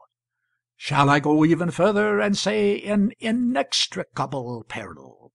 Both left out the crucial 15 words. He paused. During several moments he allowed the pervading stillness to gather and deepen its impressive effects, then added, "There would seem to be but one way whereby this could happen. I ask these gentlemen, was there collusion, agreement?" A low murmur sifted through the house. Its import was, "He's got them both." Bilson was not used to emergencies. He sat in a helpless collapse. But Wilson was a lawyer. He struggled to his feet, pale and worried, and said, "I ask the indulgence of the House while I explain this most painful matter. I am sorry to say what I am about to say, since it must inflict irreparable injury upon Mr. Bilson, whom I have always esteemed and respected until now, and in whose invulnerability to temptation I entirely believed, as did you all. But for the preservation of my own honor I must speak, and with frankness. I confess with shame, I now beseech your pardon for it, that I said to the ruined stranger all of the words contained in the test remark, including the disparaging 15. Sensation! When the late publication was made I recalled them, and I resolved to claim the sack of coin, for by every right I was entitled to it. Now I will ask you to consider this point and weigh it well. That stranger's gratitude to me that night knew no bounds.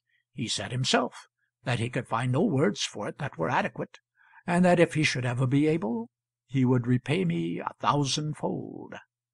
Now then, I ask you this: could I expect, could I believe, could I even remotely imagine that, feeling as he did, he would do so ungrateful a thing as to add those quite unnecessary 15 words to his test? Set a trap for me? Expose me as a slanderer of my own town before my own people assembled in a public hall? It was preposterous. It was impossible. His test would contain only the kindly opening clause of my remark. Of that I had no shadow of doubt. You would have thought as I did. You would not have expected a base betrayal from one whom you had befriended and against whom you had committed no offence. And so, with perfect confidence, perfect trust, I wrote on a piece of paper the opening words, ending with "Go and reform," and signed it. When I was about to put it in an envelope, I was called into my back office, and without thinking I left the paper lying open on my desk. He stopped, turned his head slowly toward Billson, waited a moment, and then added, "I ask you to note this. When I returned a little later, Mr. Billson was retiring by my street door." Sensation! In a moment Billson was on his feet and shouting, "It's a lie! It's an infamous lie!" "The chair! Be seated, sir! Mr. Wilson has the floor." Billson's friends pulled him into his seat and quieted him, and Wilson went on. "Those are the simple facts. My note was now lying in a different place on the table from where I had left it. I noticed that, but attached no importance to it, thinking a draught had blown it there. That Mr. Billson would read a private paper was a thing which could not occur to me. He was an honorable man, and he would be above that. If you will allow me to say it, I think his extra word 'very' stands explained. It is attributable to a defect of memory. I was the only man in the world who could furnish here any detail of the test mark by honorable means. I have finished." There is nothing in the world like a persuasive speech to fuddle the mental apparatus and upset the convictions and debauch the emotions of an audience not practised in the tricks and delusions of oratory. Wilson sat down victorious. The house submerged him in tides of approving applause. Friends swarmed to him and shook him by the hand and congratulated him. And Billson was shouted down and not allowed to say a word. The chair hammered and hammered with its gavel, and kept shouting, "But let us proceed, gentlemen, let us proceed." At last there was a measurable degree of quiet, and the hatter said, "But what is there to proceed with, sir, but to deliver the money?" Voices. "That's it! That's it! Come forward, Wilson." The hatter. "I move 3 cheers for Mr. Wilson, symbol of the special virtue which—" The cheers burst forth before he could finish, and in the midst of them, and in the midst of the clamor of the gavel also, some enthusiasts mounted Wilson on a big friend's shoulder, and were going to fetch him in triumph to the platform. The chair's voice now rose above the noise. "Order! To your places! You forget that there is still a document to be read." When quiet had been restored, he took up the document and was going to read it, but laid it down again, saying, "I forgot. This is not to be read until all written communications received by me have first been read." He took an envelope out of his pocket, removed its enclosure, glanced at it, seemed astonished, held it out and gazed at it, stared at it. 20 or 30 voices cried out, "What is it? Read it! Read it!" And he did, slowly and wondering. "The remark which I made to the stranger," voices, "Hello, how's this?" "was this: you are far from being a bad man." Voices, "Great Scott!" "Go and reform." Voice, "Oh, saw my leg off." Signed by Mr. Pinkerton, the banker. The pandemonium of delight which turned itself loose now was of a sort to make the judicious weep. Those whose withers were unwrung laughed till the tears ran down. The reporters, in throes of laughter, set down disordered pothooks which would never in the world be decipherable, and a sleeping dog jumped up, scared out of its wits, and barked itself crazy at the turmoil. All manner of cries were scattered through the din. "We're getting rich!" 2 symbols of incorruptibility, without counting Billson. 3, count Shadbelly in. We can't have too many. All right, Billson selected. Alas, poor Wilson, victim of 2 thieves. A powerful voice. "Silence! The chair's fished up something more out of its pocket." Voices. "Hurrah! Is it something fresh? Read it! Read! Read!" The chair, reading. "The remark which I made," and so forth. "You are far from being a bad man. Go," and so forth. Signed, Gregory Yates. Tornado of voices. "Four Symbols! Hurrah for Yates! Fish again!" The house was in a roaring humor now, and ready to get all the fun out of the occasion that might be in it. Several 19ers, looking pale and distressed, got up and began to work their way toward the aisles. But a score of shouts went up. "The doors! The doors! Close the doors! No incorruptible shall leave this place! Sit down, everybody!" The mandate was obeyed. "Fish again! Read! Read!" The chair fished again, and once more the familiar words began to fall from its lips. "You are far from being a bad man." "Name! Name! What's his name?" "L. Inglesby Sargent." "5 elected. Pile up the symbols. Go on! Go on!" "You are far from being a bad—" "Name! Name!" "Nicholas Whitworth." "Hooray! Hooray! It's a symbolical day." Somebody wailed in and began to sing this rhyme, leaving out its, to the lovely Mikado tune of "When a Man's Afraid of a Beautiful Maid." The audience joined in with joy. Then, just in time, somebody contributed another line. "And don't you this forget." The house roared it out. A third line was at once furnished. "Corruptibles far from Hadleyburg are." The house roared that one too. As the last note died, Jack Halliday's voice rose high and clear, freighted with the final line, "But the symbols are here, you bet." That was sung with booming enthusiasm. Then the happy house started in at the beginning and sang the 4 lines through twice with immense swing and dash, and finished up with a crashing 3 times 3 and a tiger for Hadleyburg the incorruptible, and all symbols of it which we shall find worthy to receive the hallmark to-night. Then the shoutings at the chair began again, all over the place. "Go on! Go on! Read! Read some more! Read all you got! That's it! Go on! We are winning eternal celebrity!"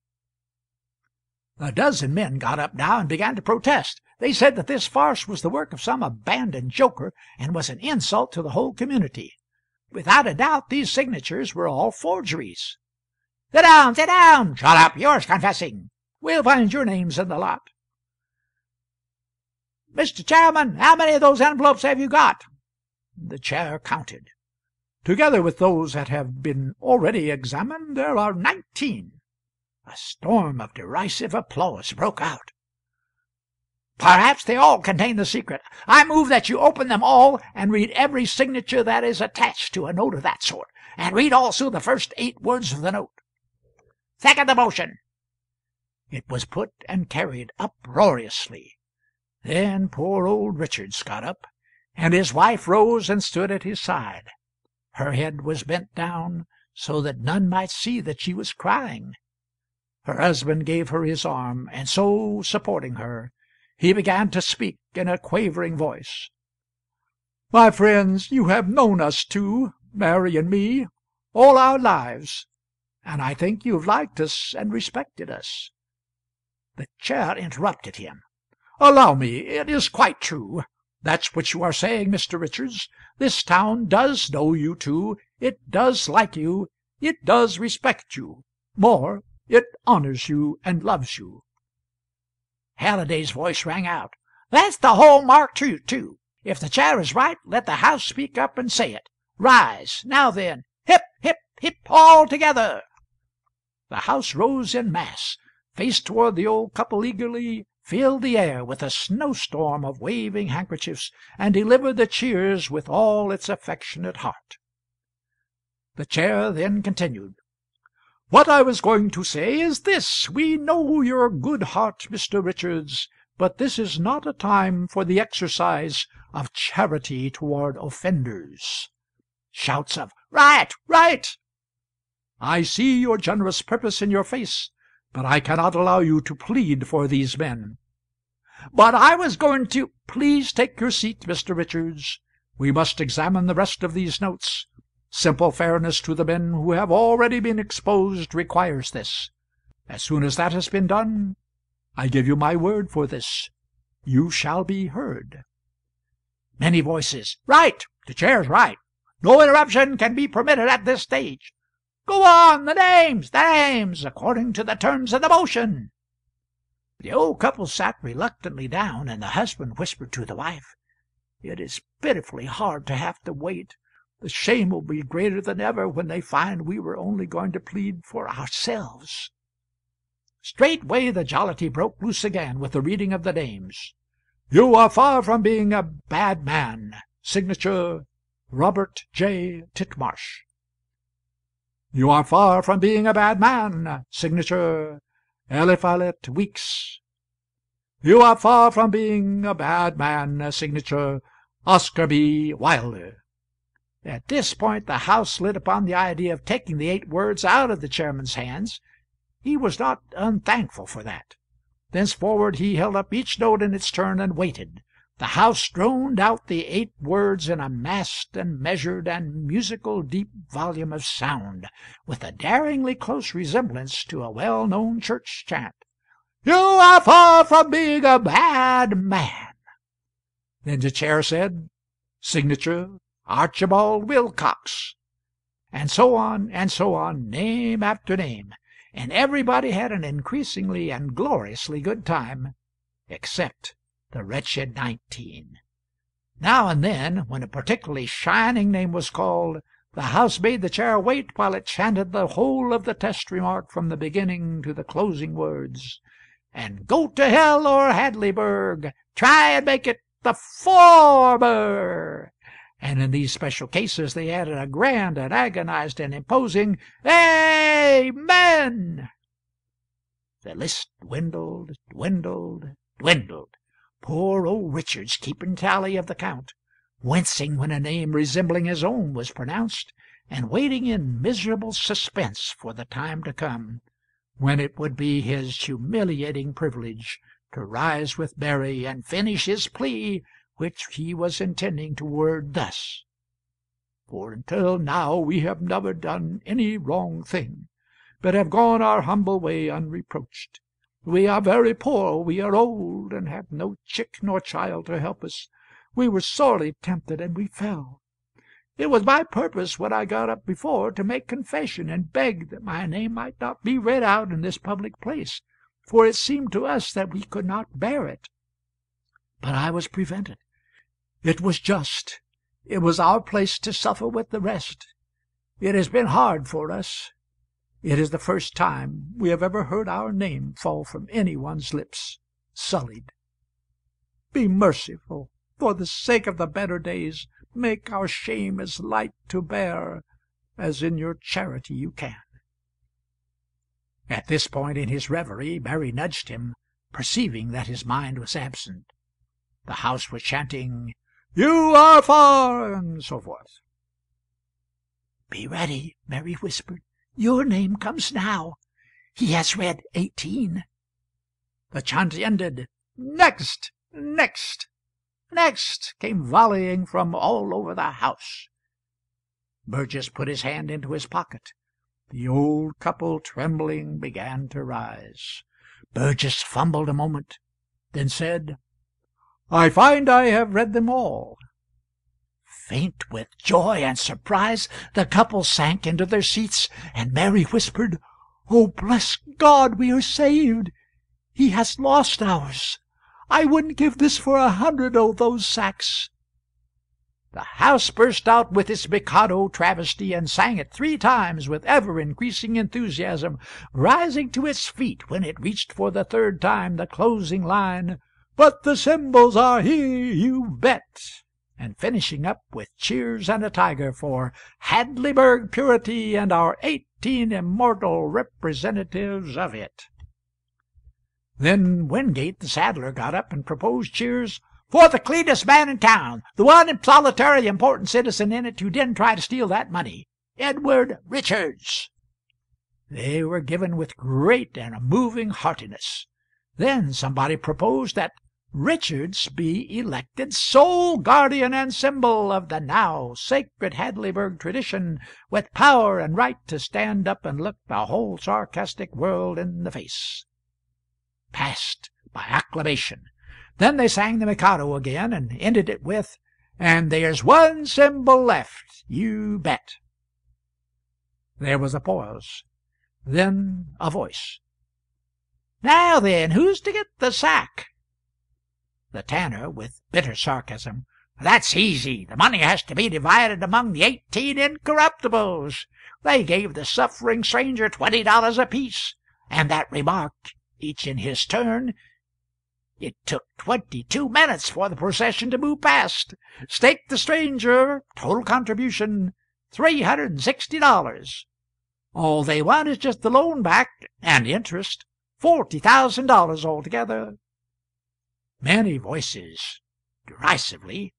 "That's it! Divvy! Divvy! Be kind to the poor! Don't keep them waiting!"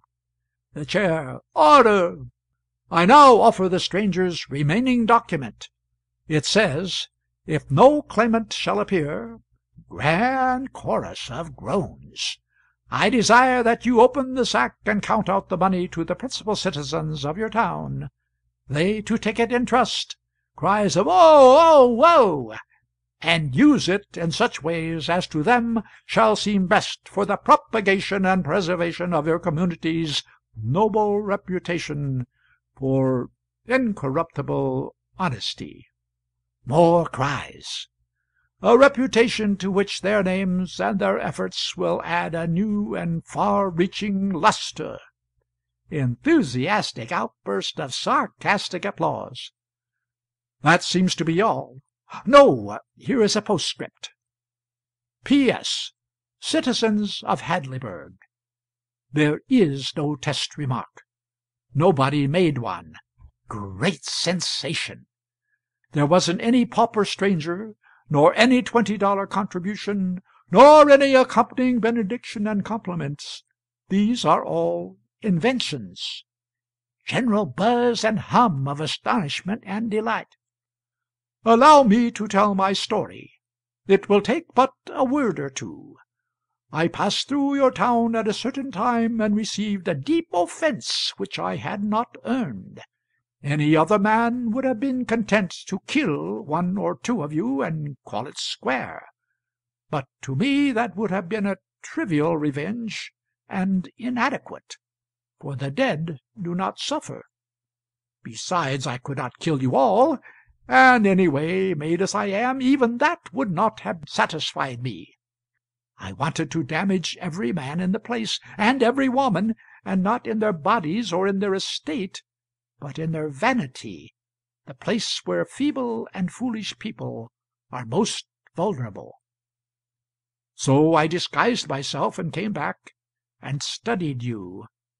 You were easy game. You had an old and lofty reputation for honesty, and naturally you were proud of it. It was your treasure of treasures, the very apple of your eye. As soon as I found out that you carefully and vigilantly kept yourselves and your children out of temptation, I knew how to proceed. Why, you simple creatures, the weakest of all weak things is a virtue which has not been tested in the fire. I laid a plan and gathered a list of names. My project was to corrupt Hadleyburg, the incorruptible.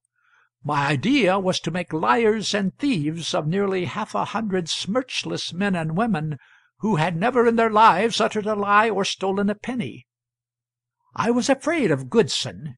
He was neither born nor reared in Hadleyburg.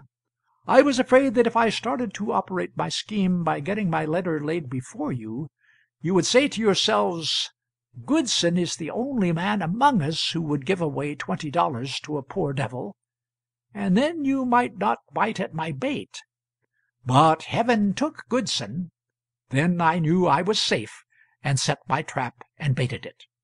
It may be that I shall not catch all the men to whom I mailed a pretended test secret, but I shall catch the most of them if I know Hadleyburg nature. Voices. Right! He got every last one of them. I believe they will even steal ostensible gamble money rather than miss. Poor, tempted, and mistrained fellows! I am hoping to eternally and everlastingly squelch your vanity and give Hadleyburg a new renown, one that will stick and spread far. If I have succeeded, open the sack and summon the Committee on Propagation and Preservation of the Hadleyburg Reputation. A cyclone of voices. Open it! Open it! The 18 to the front. Committee on Propagation of the Tradition. Forward! The incorruptibles. The chair ripped the sack wide and gathered up a handful of bright, broad yellow coins, shook them together, then examined them. Friends, they are only gilded discs of lead. There was a crashing outbreak of delight over this news, and when the noise had subsided, the tanner called out, "By right of apparent seniority in this business, Mr. Wilson is chairman of the Committee on Propagation of the Tradition. I suggest that he step forward on behalf of his pals and receive in trust the money." 100 voices. "Wilson! Wilson! Wilson! Speech! Speech!" Wilson, in a voice trembling with anger, "You will allow me to say, and without apologies for my language, damn the money." A voice, "Ooh, and him a Baptist." A voice, 17 symbols left. Step up, gentlemen, and assume your trust." There was a pause. No response. The saddler, "Mr. Chairman, we've got one clean man left anyway out of the late aristocracy, and he needs money and deserves it. I move that you appoint Jack Halliday to get up there and auction off that sack of gilt $20 pieces, and give the result to the right man, the man whom Hadleyburg delights to honor, Edward Richards."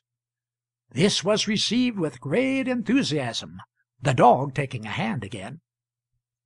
The saddler started the bids at $1. The Brixton folk and Barnum's representative fought hard for it. The people cheered every jump that the bids made. The excitement climbed moment by moment higher and higher. The bidders got on their mettle and grew steadily more and more daring, more and more determined.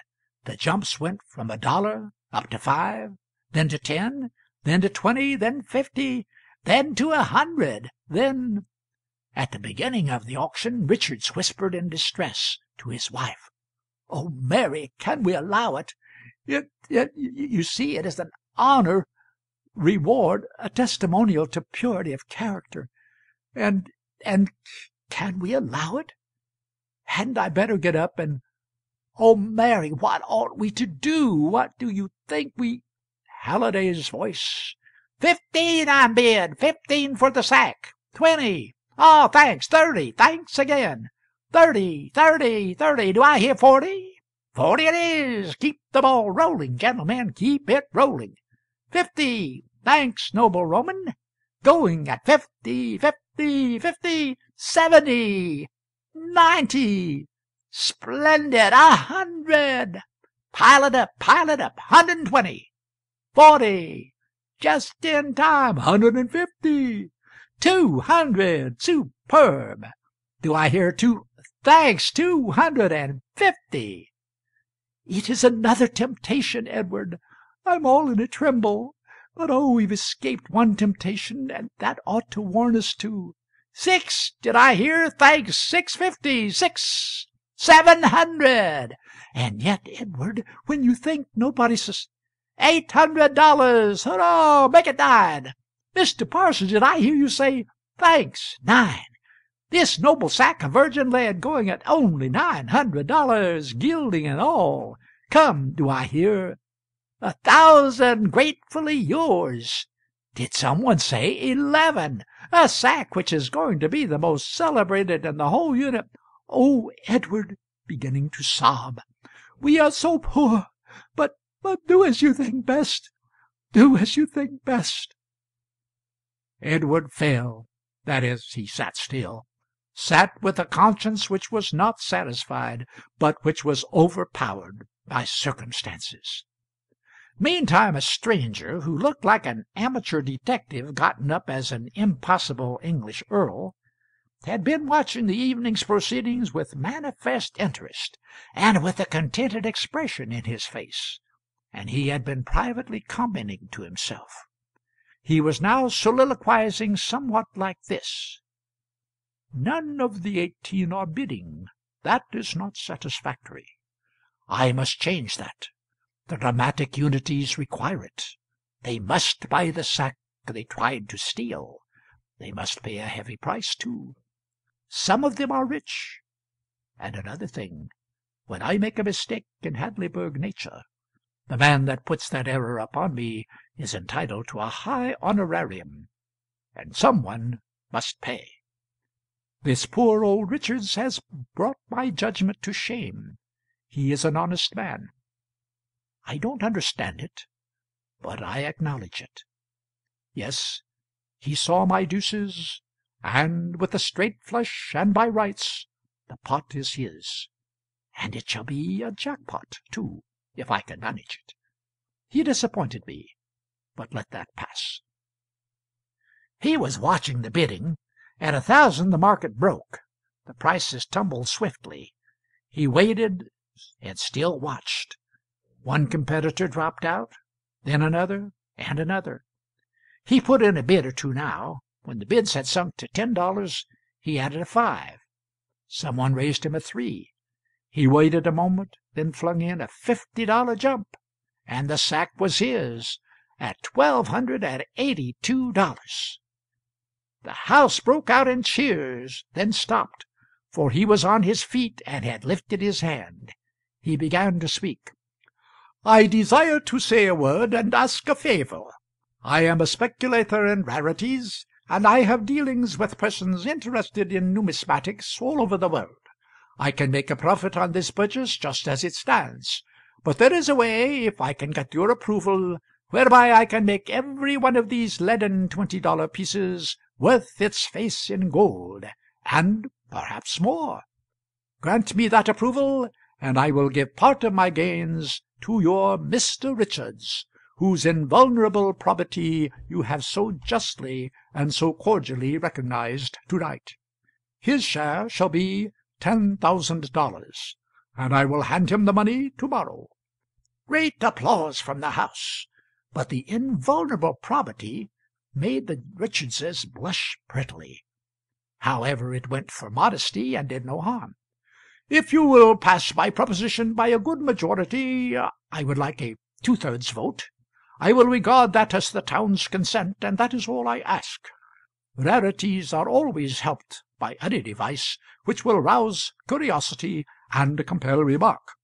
Now, if I may have your permission to stamp upon the faces of each of these ostensible coins the names of the 18 gentlemen who—" 9/10 of the audience were on their feet in a moment, dog and all, and the proposition was carried with a whirlwind of approving applause and laughter. They sat down, and all the Symbols except Dr. Clay Harkness got up, violently protesting against the proposed outrage, and threatening to— "I beg you not to threaten me," said the stranger calmly. "I know my legal rights, and am not accustomed to being frightened at bluster." Applause. He sat down. Dr. Harkness saw an opportunity here. He was one of the 2 very rich men of the place, and Pinkerton was the other. Harkness was proprietor of a mint, that is to say, a popular patent medicine. He was running for the legislature on one ticket, and Pinkerton on the other. It was a close race and a hot one, and getting hotter every day. Both had strong appetites for money. Each had bought a great tract of land with a purpose. There was going to be a new railway, and each wanted to be in the legislature and help locate the route to his own advantage. A single vote might make the decision, and with it 2 or 3 fortunes. The stake was large, and Harkness was a daring speculator. He was sitting close to the stranger. He leaned over while one or another of the other Symbols was entertaining the house with protests and appeals, and asked in a whisper, "What is your price for the sack?" $40,000. "I'll give you 20. "No." 25. "No." "Say 30. The price is $40,000, not a penny less." "All right, I'll give it. I'll come to the hotel at 10 in the morning. I don't want it known. Will see you privately." Very good. Then the stranger got up and said to the house, "I find it late. The speeches of these gentlemen are not without merit, not without interest, not without grace. Yet, if I may be excused, I will take my leave. I thank you for the great favour which you have shown me in granting my petition. I ask the chair to keep the sack for me until to-morrow, and to hand these 3 $500 notes to Mr. Richards." They were passed up to the chair. "At 9 I will call for the sack, and at 11 will deliver the rest of the 10,000 to Mr. Richards in person at his home. Good night." Then he slipped out and left the audience making a vast noise, which was composed of a mixture of cheers, the Mikado's song, dog disapproval, and the chant, "You are far from being a bad man. Amen." End of Part 3 of The Man That Corrupted Hadleyburg, by Mark Twain. Recording by Leonard Wilson of Springfield, Ohio.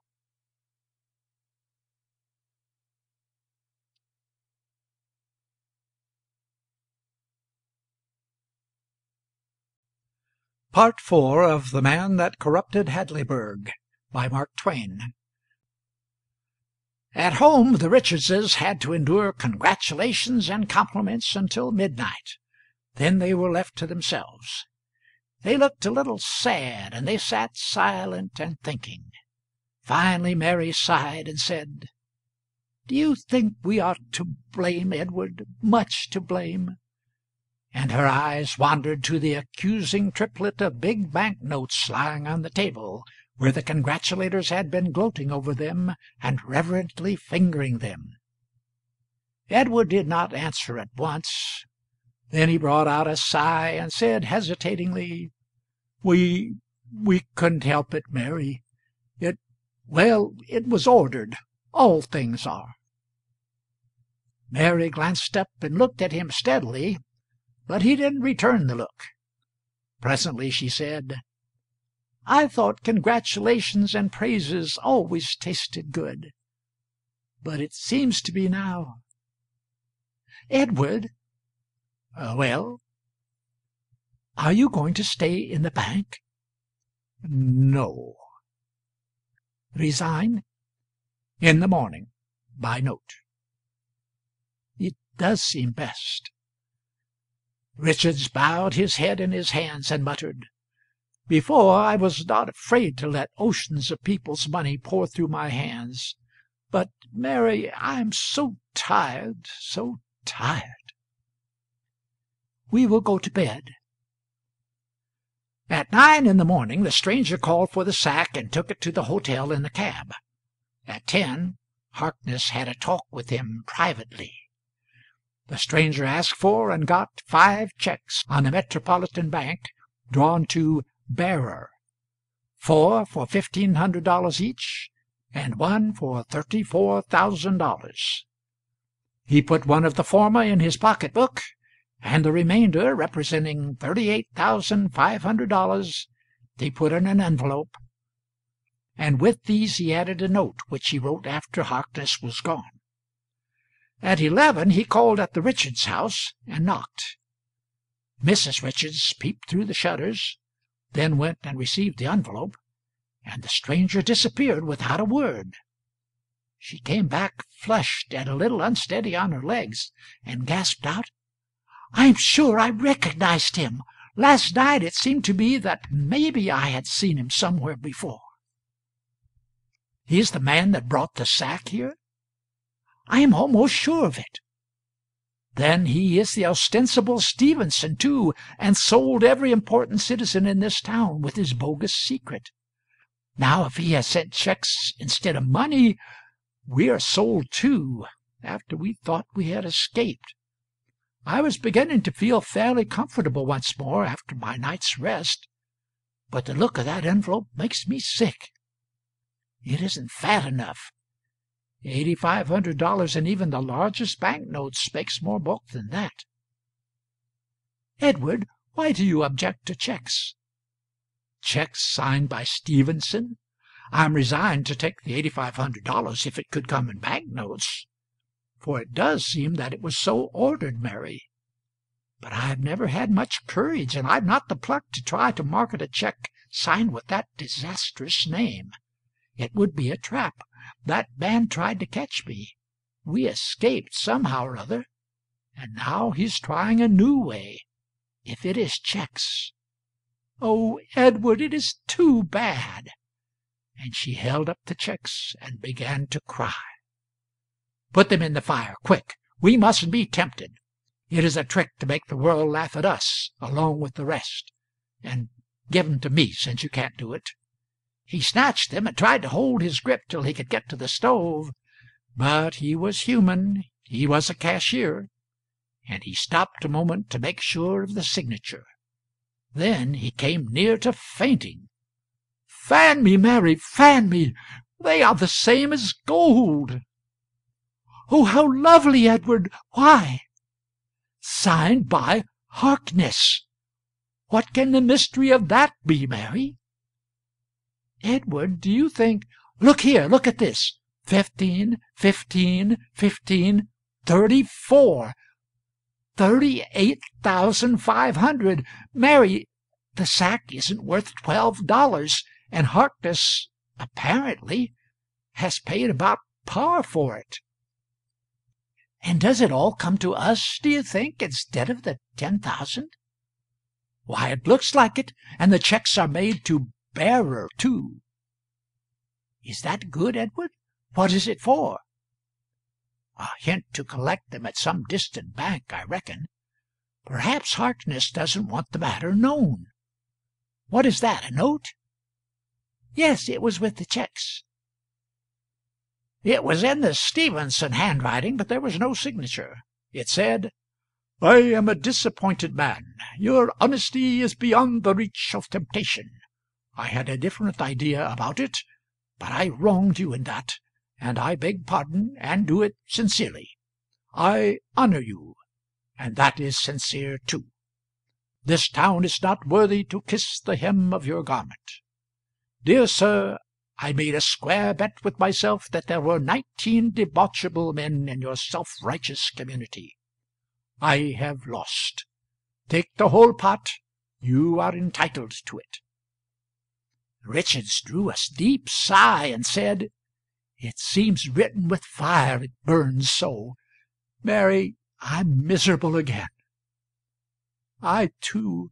Ah, dear, I wish—" "To think, Mary, he believes in me." "Oh, don't, Edward. I can't bear it." "If those beautiful words were deserved, Mary, and God knows I believed I deserved them once, I think I could give the $40,000 for them, and I would put that paper away as representing more than gold and jewels, and keep it always. But now we could not live in the shadow of its accusing presence, Mary." He put it in the fire. A messenger arrived and delivered an envelope. Richards took from it a note and read it. It was from Burgess. "You saved me in a difficult time.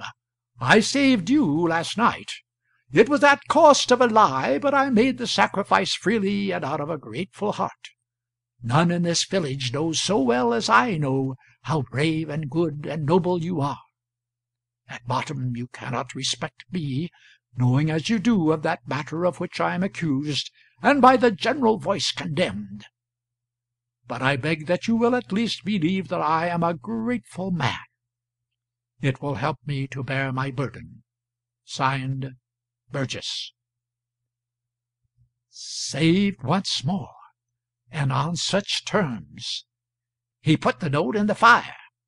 I wish I were dead, Mary. I wish I were out of it all. Oh, these are bitter, bitter days, Edward. The stabs, through their very generosity, are so deep, and they come so fast. 3 days before the election, each of 2,000 voters suddenly found himself in possession of a prized memento, one of the renowned bogus double eagles, Around one of its faces was stamped these words: "The remark I made to the poor stranger was." Around the other face was stamped these: "Go and reform. Signed, Pinkerton."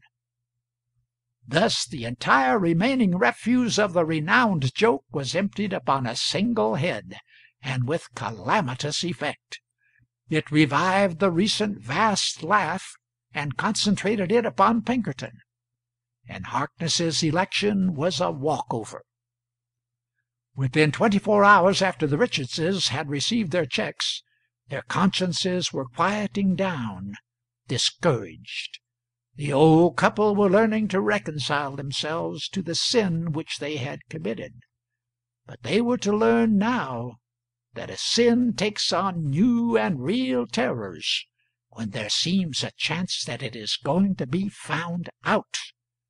This gives it a fresh and most substantial and important aspect. At church the morning sermon was of the usual pattern. It was the same old thing said in the same old way. They had heard them 1,000 times, and found them innocuous, next to meaningless, and easy to sleep under. But now it was different. The sermon seemed to bristle with accusations. It seemed aimed straight and specially at people who were concealing deadly sins. After church they got away from the mob of congratulators as soon as they could, and hurried homeward, chilled to the bone at they did not know what, vague, shadowy, indefinite fears. And by chance they caught a glimpse of Mr. Burgess as he turned a corner. He paid no attention to their nod of recognition. He hadn't seen it, but they did not know that. What could this conduct mean? It might mean, a dozen dreadful things.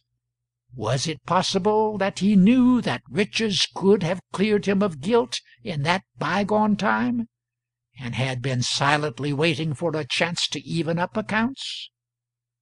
At home, in their distress, they got to imagining that their servant might have been in the next room listening when Richards revealed the secret to his wife that he knew of Burgess's innocence. Next, Richards began to imagine that he had heard the swish of a gown in there at that time. Next, he was sure he had heard it. They would call Sarah in on a pretext and watch her face. If she had been betraying them to Mr. Burgess, it would show in her manner. They asked her some questions which were so random and incoherent and seemingly purposeless that the girl felt sure that the old people's minds had been affected by their sudden good fortune. The sharp and watchful gaze which they bent upon her frightened her, and that completed the business.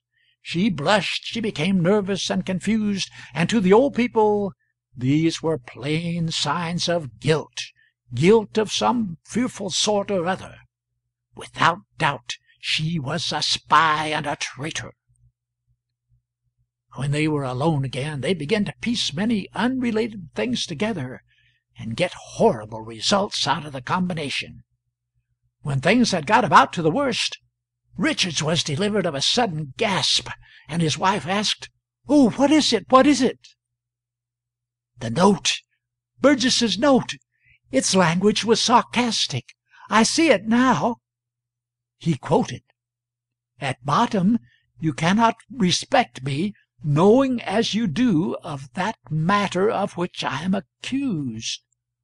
"Oh, it is perfectly plain now. God help me, he knows that I know. You see the ingenuity of the phrasing. It was a trap, and like a fool I walked into it. And Mary, oh, it is dreadful. I know what you're going to say. He didn't return your transcript of the pretended test remark. No, kept it to destroy us with. Mary, he has exposed us to some already. I know it well. I saw it in a dozen faces after church. Ah, he wouldn't answer our nod of recognition. He knew what he had been doing." In the night the doctor was called. The news went around in the morning that the old couple were rather seriously ill, prostrated by the exhausting excitement growing out of their great windfall, the congratulations and the late hours, the doctor said. The town was sincerely distressed, for these old people were about all it had left to be proud of now. 2 days later the news was worse. The old couple were delirious, and were doing strange things. By witness of the nurses, Richards had exhibited checks for $8,500? No, for an amazing sum, $38,500. What could be the explanation of this gigantic piece of luck? The following day the nurses had more news, and wonderful. They had concluded to hide the checks, lest harm come to them, but when they searched, they were gone from under the patient's pillow, vanished away. The patient said, "Let the pillow alone. What do you want?" "We thought it best that the checks—" "You will never see them again. They are destroyed. They came from Satan. I saw the hell brand on them, and I know they were sent to betray me to sin." Then he fell to gabbling strange and dreadful things which were not clearly understandable, and which the doctor admonished them to keep to themselves. Richards was right. The checks were never seen again. A nurse must have talked in her sleep, for within 2 days the forbidden gabblings were the property of the town, and they were of a surprising sort. They seemed to indicate that Richards had been a claimant for the sack himself, and that Burgess had concealed that fact and then maliciously betrayed it. Burgess was taxed with this and stoutly denied it, and he said it was not fair to attach weight to the chatter of a sick old man who was out of his mind. Still, suspicion was in the air, and there was much talk. After a day or two it was reported that Mrs. Richards's delirious deliveries were getting to be duplicates of her husband's. Suspicion flamed up into conviction now, and the town's pride in the purity of its one undiscredited important citizen began to dim down and flicker toward extinction. 6 days passed. Then came more news. The old couple were dying. Richards's mind cleared in his latest hour, and he sent for Burgess. Burgess said, "Let the room be cleared. I think he wishes to say something in privacy." "No," said Richards, "I want witnesses. I want you all to hear my confession, so that I may die a man and not a dog. I was clean, artificially, like the rest, and like the rest I fell when temptation came. I signed a lie and claimed the miserable sack. Mr. Burgess remembered that I had done him a service, and in gratitude and ignorance he suppressed my claim and saved me. You know the thing that was charged against Burgess years ago. My testimony, and mine alone, could have cleared him, and I was a coward and left him to suffer disgrace. No, no, Mr. Richards, my servant betrayed my secret to him. No one has betrayed anything to me. And then he did a natural and justifiable thing. He repented of the saving kindness which he had done me, and he exposed me, as I deserved. Never, I make oath, out of my heart, I forgive him."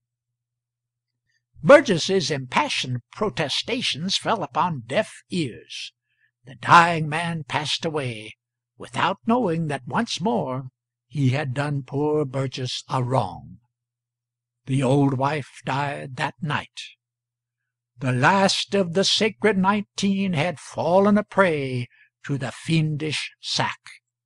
The town was stripped of the last rag of its ancient glory. Its mourning was not showy, but it was deep.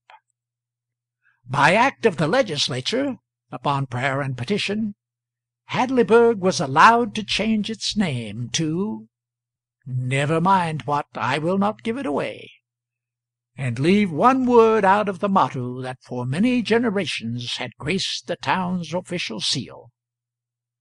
It is an honest town once more, and the man will have to rise early that catches it napping again. End of Part 4, and also end of the story, The Man That Corrupted Hadleyburg, by Mark Twain. Recording by Leonard Wilson of Springfield, Ohio.